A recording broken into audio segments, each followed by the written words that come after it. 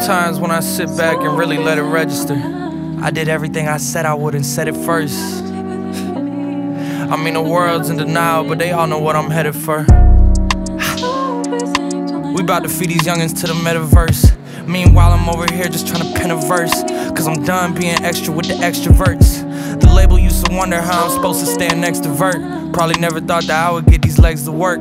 I work hard, but hard shit don't need no extra work. That's why I show up in a sweatshirt and let it burn. The world's mine, I just say fuck it, let it turn. The girl's mine, I just say fuck it, have a turn. The goats call me to the side like, can we have a word? I could've fronted, but I did this shit how I preferred.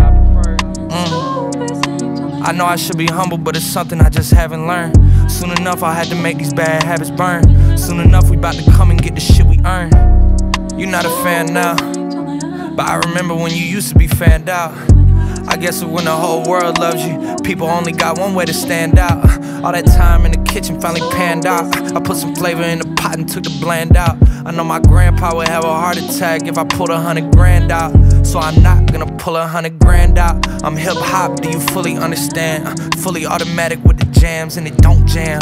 At the shows I'm about to start handing out programs, cause y'all need to get with the program.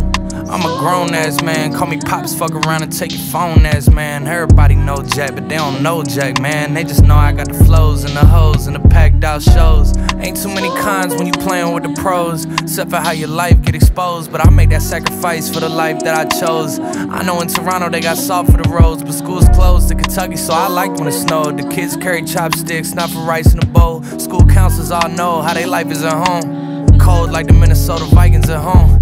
Before I met Drizzy, I knew he and I would get along, but it's hard to crack jokes when you really want advice. I mean, what's it like to touch gold every time you touch him?